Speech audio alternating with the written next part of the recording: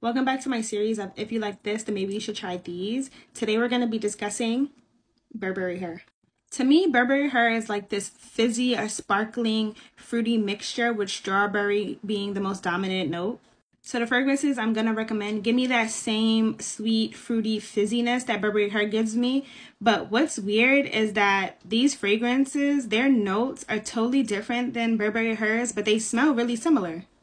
Starting with Zara Go Fruity. So literally the same day that I purchased Burberry Her, I went over to Zara and I smelled this perfume. And I didn't know anything about it. Like, I was just randomly smelling perfumes in Zara.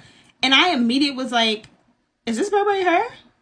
And then because I bought a bottle of this, that's why I never purchased the full-size bottle of the travel size of Burberry Her, because I have this big bottle and they smell really similar.